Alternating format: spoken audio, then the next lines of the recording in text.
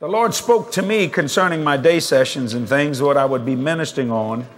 And we started yesterday at part 1, 4 words that can change your life. Now, teaching is explaining and preaching is proclaiming.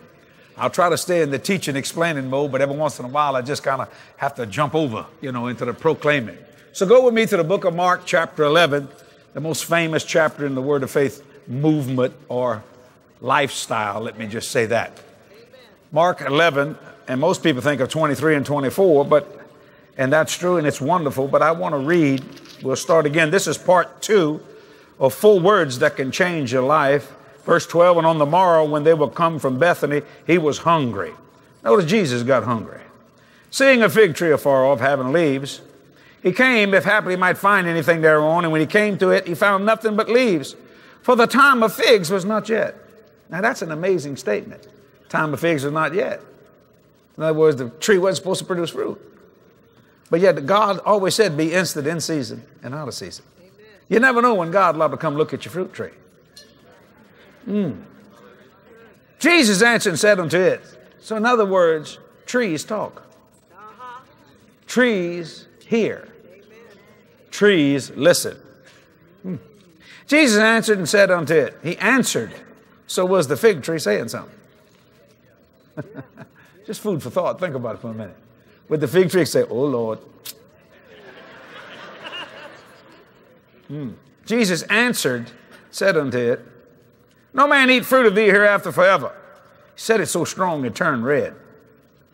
Did it turn red in your Bible? It turned red in my Bible. And his disciples heard it. That's an amazing statement. How does faith come? By hearing. Verse 20.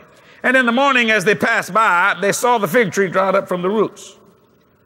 Peter calling to remembrance saith unto him, Master, behold the fig tree which thou cursest is withered away. Now some people say it's okay to curse because Jesus cursed. Now, that's how stupid some people are. We call it asinine. I leave the rest for your thought. And Jesus answering saith unto them, have faith in God.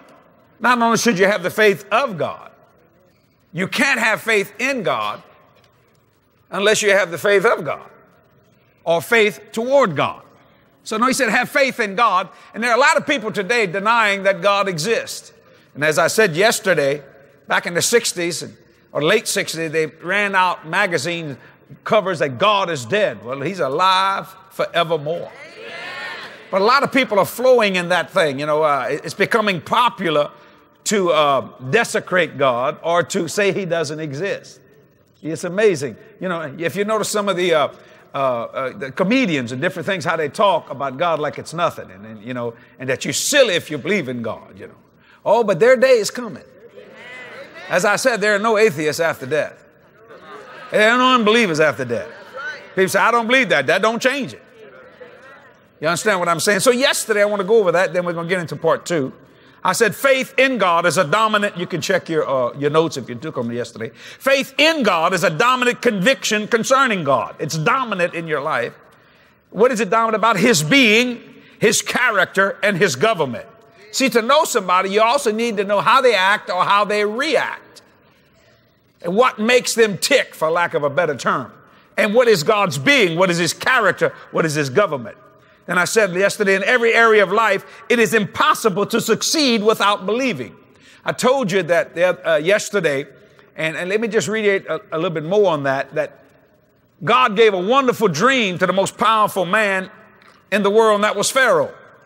See, and I believe in dreams, but a lot of people's dreams don't come to pass because they don't understand what it takes to make the dream come to pass. Just because you had a dream doesn't mean it's going to come to pass. Now, this boy, Joseph, was in jail for 20 years. So if you're in jail today, God ain't getting out of jail till you do. He'll never leave you or forsake you. So the Lord's been in prison many times. You see that? Because he goes where you go. Finally, you know it, that Joseph was called an interpreter of dreams. But just because you have the understanding of a dream doesn't mean it's going to come to pass. See, that's why a lot of people get so disappointed in life. So after Joseph, as a slave, tells the most powerful man that his interpretation, That didn't help Pharaoh at all. 7 fat cows, 7 lean cows, and all that kind of stuff. Well, what are we going to do? Now, Joseph said, well, I got a plan. He told him the plan. Now, notice something. God didn't give the power to the man with the dream. He gave the power to the man with the plan. Do you see that? You got to have a plan for your dream, for your destiny and your destination.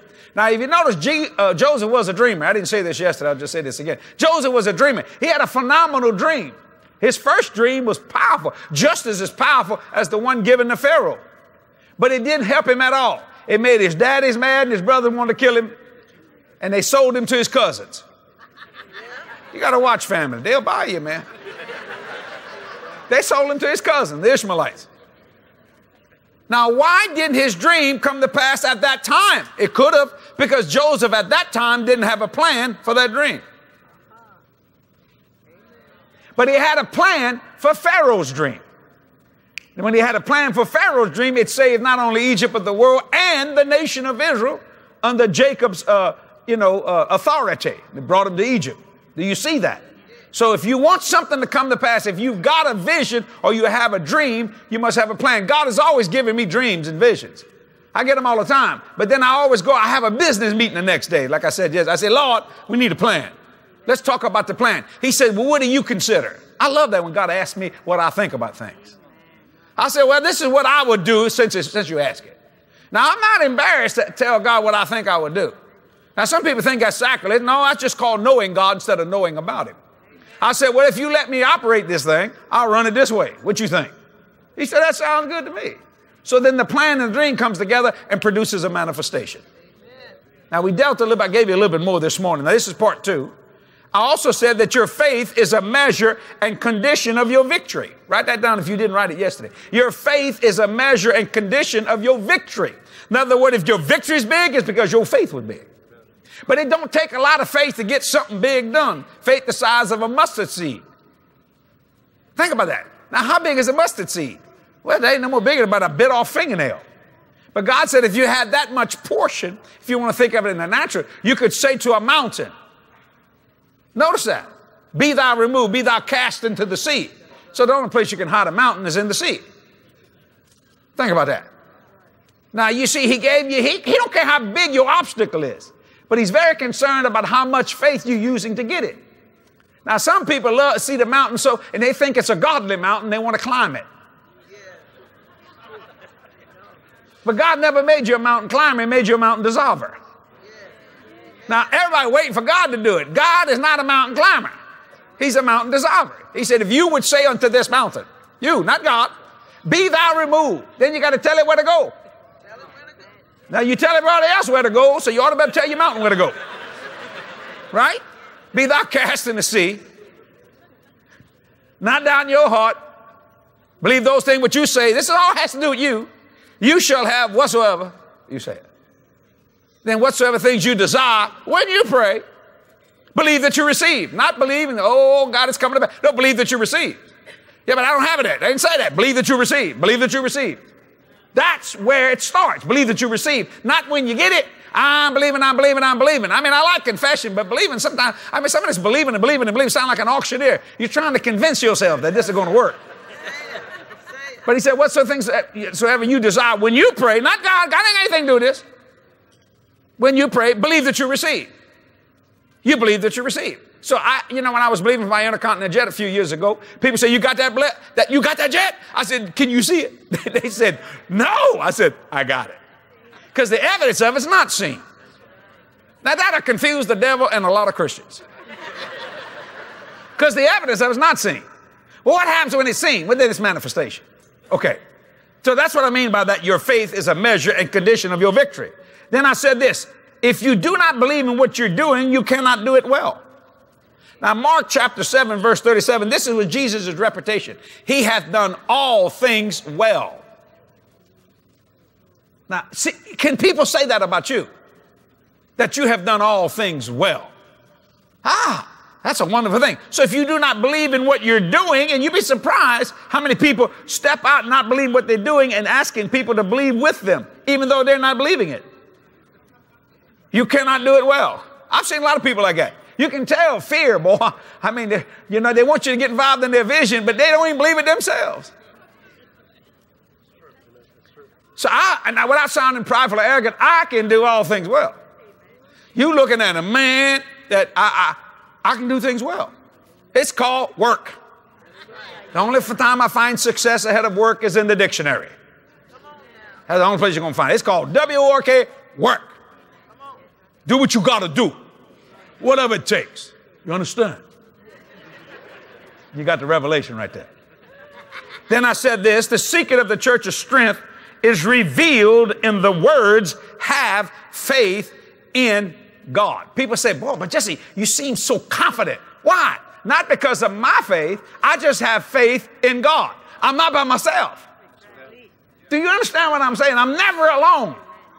I've traveled all my adult life. Well, not all of it. You know, I've had people ask me, have you lived in New Orleans all your life? Not yet.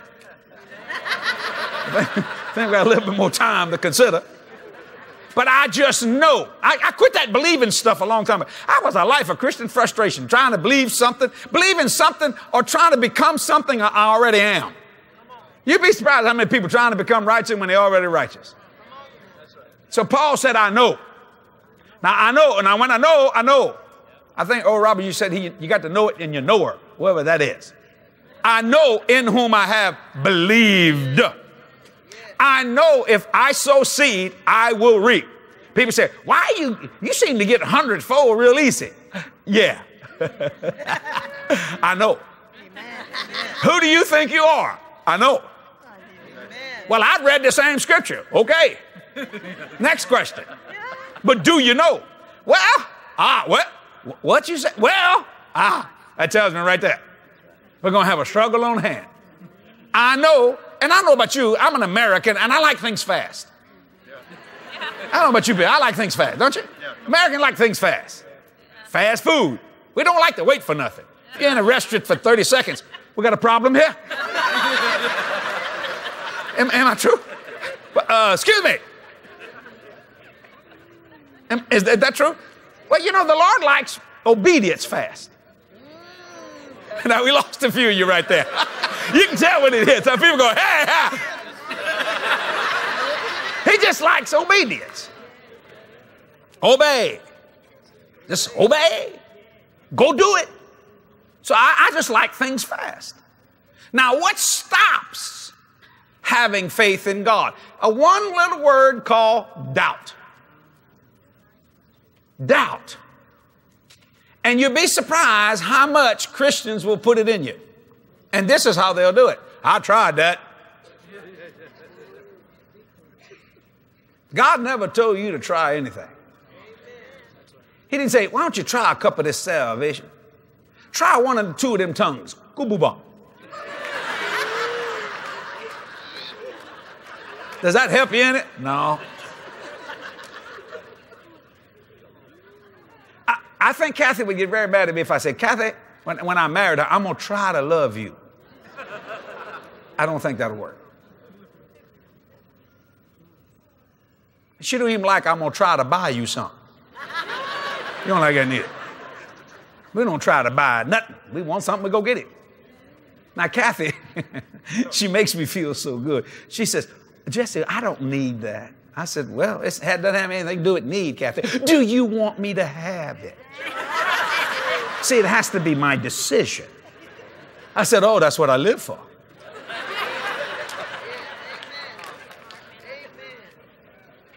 I had the Lord ask me one time, he said, why'd you say that to her? I said, marriage.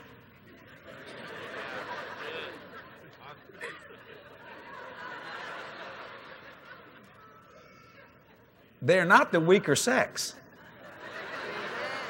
I don't know where you got that mess from, but that's not true. We may be stronger, but they're more powerful. Shout, ladies, I just set you free. I've seen it happen so many times. I've been in a car with Jerry Savelle and Carolyn Savelle and Kathy. Me and Jerry, we just follow. Am I correct, Jerry? Jerry can't even drive the car. I mean, he started driving it, and Karen said, you're turning wrong. He just looks at me. I said, hey, I ain't in this. I ain't in this. Why'd you go that way? Well, I don't know. Just been doing it for 50 years. This word doubt. So write this down, and we're going to deal with this part 2. Part 2.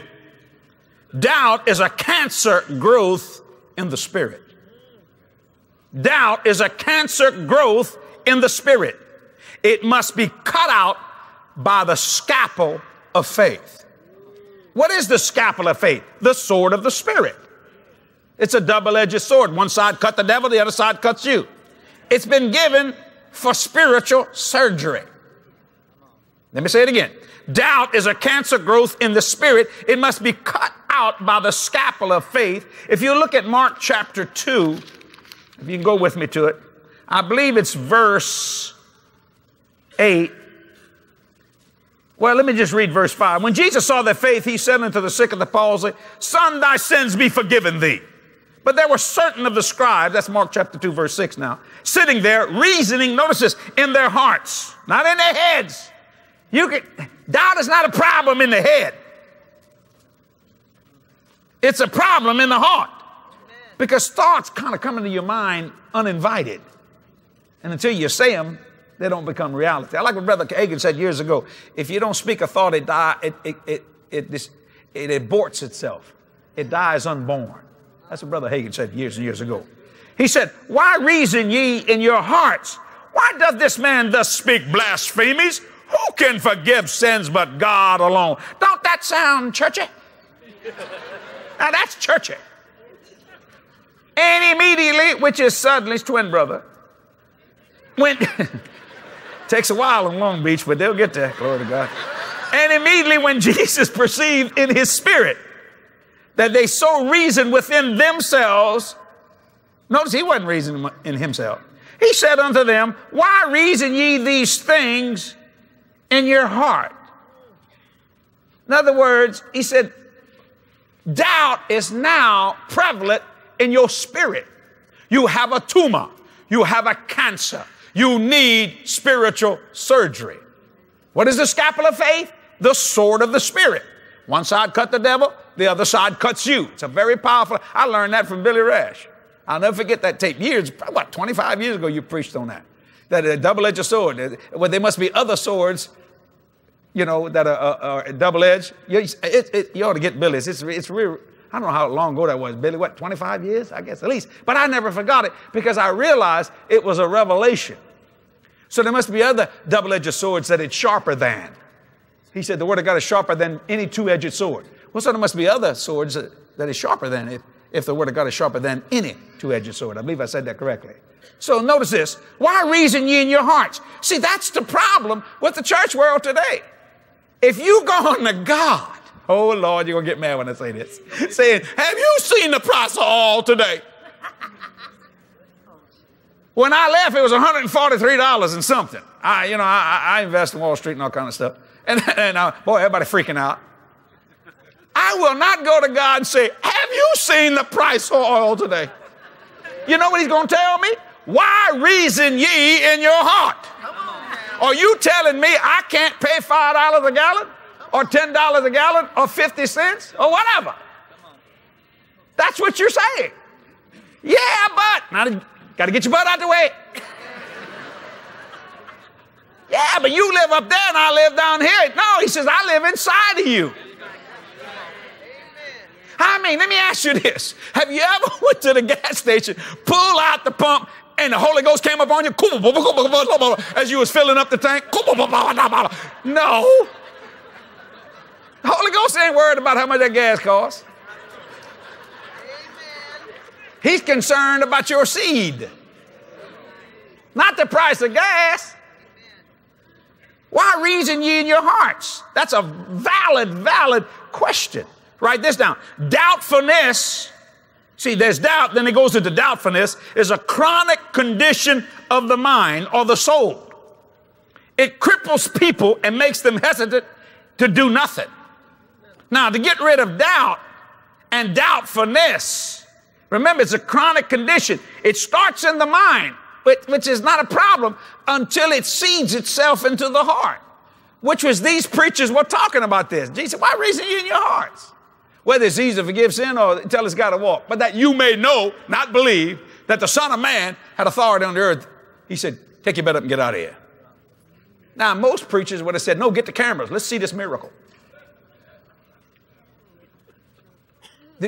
Most of them would be filming that baby. Come on, Jesus. Hallelujah. Jesus said, get your bed, get up, get out of here. Why? God don't want you around doubt. That's right. He don't want you around doubtfulness.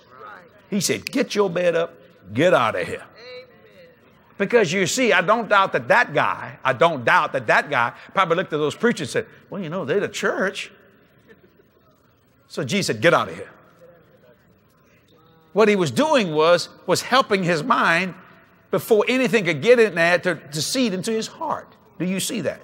Romans chapter 12, verse 2 says, and be not conformed to this world. I'm going to stop there for a minute. You preachers that are messing up with women and stealing money, you have conformed. I couldn't help myself. Lie, you fry. God's granting you mercy because your wife want to kill you while you're sleeping. You don't even know it.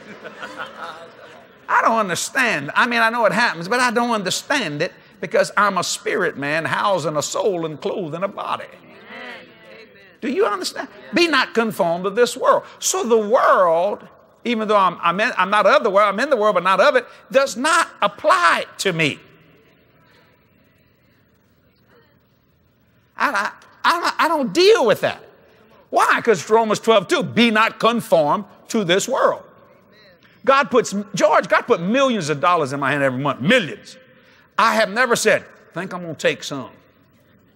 It is not even a temptation. I've seen some beautiful women. I mean, I got eyes. And I see a pretty woman. I said, that's a beautiful woman, but I don't want the woman. Do you understand what I'm saying?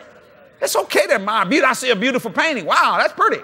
Or a house or whatever, whatever you like, a piece of jewelry. I love jewelry, because God loved jewelry. I was infected with it. What do you mean? His place he's got jewels, stones as foundations and pearly gates and all this. I don't know what y'all gonna do when you get to heaven. What are you gonna do when you get to heaven? Some of you people don't believe in this stuff. What you gonna do when you get to heaven? There's a gold street. You're gonna go, no, Jesus, no, Jesus.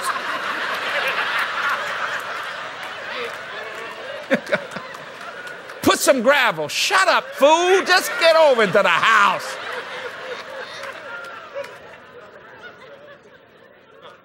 I don't covet what someone has, whether it's their jewels or their wife. Now, I've seen some men with some beautiful wives. Boy, but I've seen some with some sweat hogs. Now, don't shout me now. Don't look around here. I didn't hit you. Because beauty is in the eye of the beholder. But some people look like they're blind. That's all I'm going to say about that.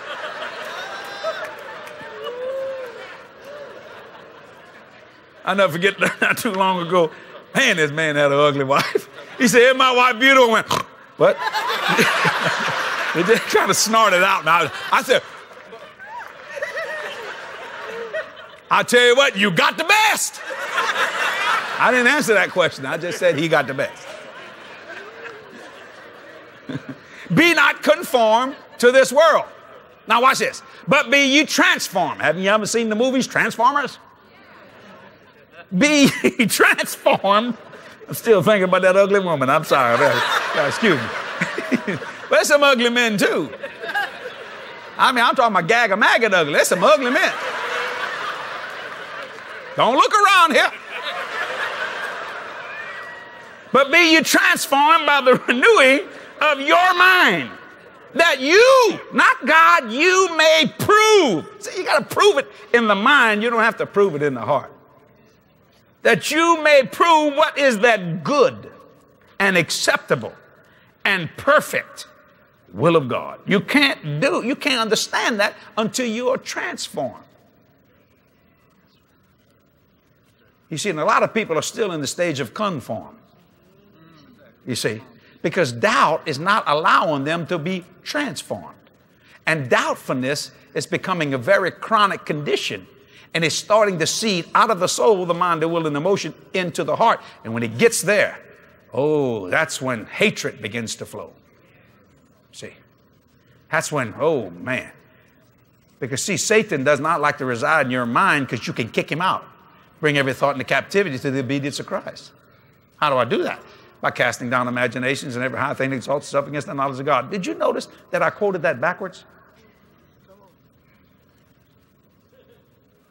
Did you notice I quoted that? If you go read that, I quoted that back. It says, casting down imagination, every high thing exalts itself to the knowledge of God, bring every thought into captivity to the obedience of Christ. But I kind of look at the whole verse and go, you know, I'm going to bring this thought into captivity to the obedience of Christ. Well, how do you do that? That's the devil talking to. Well, I cast down this imagination. And this high thing that exalts itself against the knowledge of God. You want to fight with me? I can't fight you. I do not war after the flesh. My weapons are not carnal, but they're mighty through God. You got a problem, devil? Talk to the mighty one. You see my point? Doubtfulness. I don't like doubt around me. I don't like strife around me. That's what I was telling you about Jonah yesterday. See, Jonah caused a lot of people to lose a lot of money on a ship when he should have come out of that boat. For you that wasn't here yesterday, Jonah was just a lazy, no-count prophet at the time. Laying like a lazy, running from God, disobedience, gets in the bottom of a boat and goes to sleep. There's guys trying to protect him and save him, and they're throwing their lightning in the ship, throwing all the money away, and he could care less how much money they lost. How many people like that around you that are so full of doubt that they're making you lose what you work, and you're lightening the ship. You're doing everything you can. See, I take the side of the ship owners. What about them guys? They were trying to be nice to this preacher. So you preachers that are messing up with women stuff, man, you know what? Somebody need to throw you overboard. Now, are you going to drown? No, we got a big sloppy fish that's going to swallow you a while. Once you get mixed with a little vomit of the world and get thrown out, maybe you'll get straight.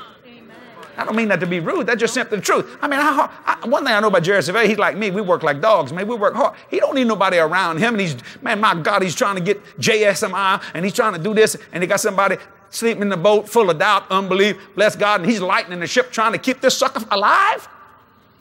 That's why I tell people, you work for me, son. You ain't going to be laying in the bottom of a boat to start with. And number two, I got one of them doubt machines, and we'll just x-ray you. You can get out of here. Do what you got to do, because I work very hard, and I will protect my partner's money. Oh, I'll tell you what, man. I'll tell you what, I don't waste money. But I'll tell you what, I serve a Jewish God. You're going to pay me. And there ain't no devil in there. He touched my stuff. He's going to return it sevenfold, and I'm going to get his furniture too. And the substance is his house. I mean, that's mine. You can say what you want. But I don't need somebody laying down in the bottom of my boat, and I'm trying to keep them alive, and I'm throwing away everything that I worked so hard for. So some of you men need to go home and see who's sleeping in your boat. And how much doubt that's in them, and you can't understand why you're having trouble in your ministry or in, or in your church or whatever, because you got a Jonas there. Now notice once they threw him out, they quit throwing the money away. Everything got gone. He was so nasty, he made the dadgum fish sick. That's bad. What was his problem? He was not transformed. He was in the area of conform. And then even after he obeyed God, he got mad because God wouldn't beat the people up. Isn't that amazing? So doubtfulness is a chronic condition of the mind. It cripples people and makes them hesitant to do nothing. Thanks for listening to this powerful message by Jesse Duplantis. Remember to hit like, subscribe, and the notification bell in order to be up to date with all things Jesse Duplantis Ministries. For more information, visit our website at jdm.org.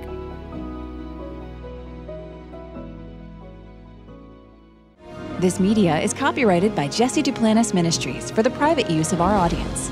Any other use of this media or of any pictures or accounts without Jesse Duplantis Ministries' consent is strictly prohibited.